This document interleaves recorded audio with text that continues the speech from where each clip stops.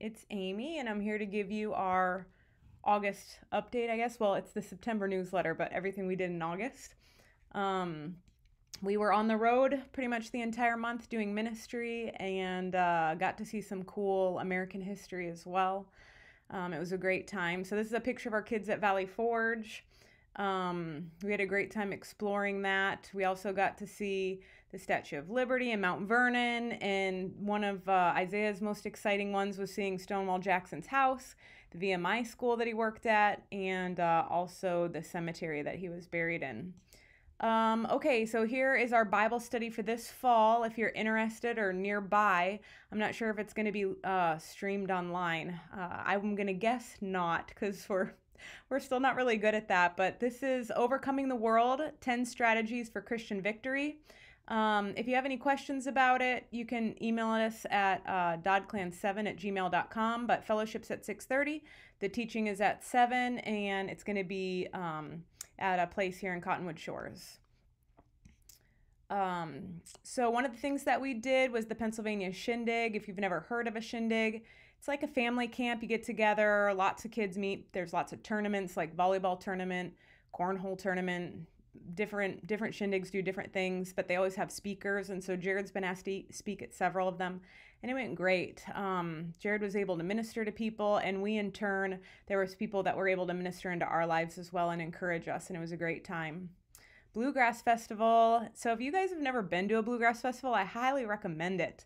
The music is awesome. I can't say that I loved bluegrass before I started going because I don't think I really listened to a lot of it, but now I'm hooked. These people are amazing. Salmon Lake in East Texas, they put on 2 a year, and I think we just went to the 48th annual. So they've been doing this for a real long time. The music's Thursday, Friday, Saturday, but there's things that start like the Monday before, and so we always go early, and Jared for the last few years has been asked to do their morning devotional. So he does a talk every morning of the week, and check them out. They want a lot more younger people going, like 30s, 40s, so that there's a new generation to go and enjoy it. We have some audiobooks done. They're on Audible. Essentials is done on Audible, and Priest is done. I think Warriors being filmed isn't the right word, recorded now, and Christianity and Government, all the audio's done. We just need to submit it and Audible to approve it. Our August radio shows, Jared did one on Independence Day. Stop getting your buttons pushed. This can be in regards to bitterness, and this one's a really great one. We've had people over the years say this one has changed their lives. Now, this probably isn't the whole talk that Jared will give, but it's still really good. 5 things all sons should do. Practical tips for marriage. Oh, this is one we did together, and Jared told me about it right before we recorded, so it's kind of silly. We made it into a game show, but it's not really, but I don't know. Hopefully it'll help somebody. And then people ask us our story all the time, like where we went to school, how we met, stuff like that. So we threw that together, and we joke around at the end that maybe nobody's even listening or watching, but if you want to know something about us, there's our story right there.